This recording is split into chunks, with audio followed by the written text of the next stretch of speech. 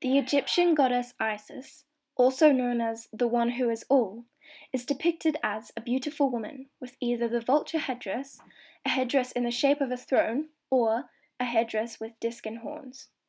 The throne symbol is also the hieroglyph for her name.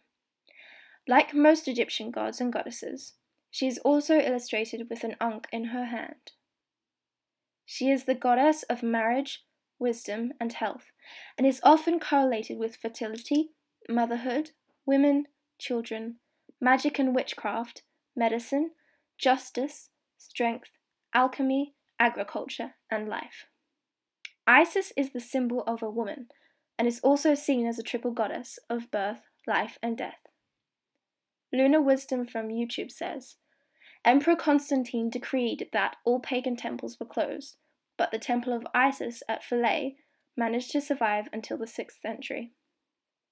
Isis was part of a group of 9 deities from Egyptian mythology. This group was called the Ennead of Heliopolis. The group consists of Atum, Shu, Tefnut, Nut, Geb, Osiris, Seth, and Nephthys, and Iris. She is the sister and wife of Osiris, the daughter of Geb, the god of the earth, and Nut, the goddess of the sky, and she is the mother of Horus, the god of the sky and kingship. The brother and husband of Isis, Osiris, was betrayed by their brother Seth. Isis plays a very important part in this story. Osiris and Isis were married, and Osiris became the Pharaoh of Egypt.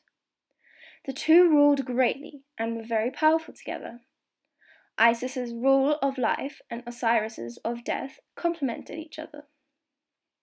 Their brother Seth became jealous and plotted against Osiris. He decided to have a gathering where all their friends and family would be invited. During the party, guests were invited to climb into a box that Seth had made. He said that whoever fit into the box perfectly could keep it.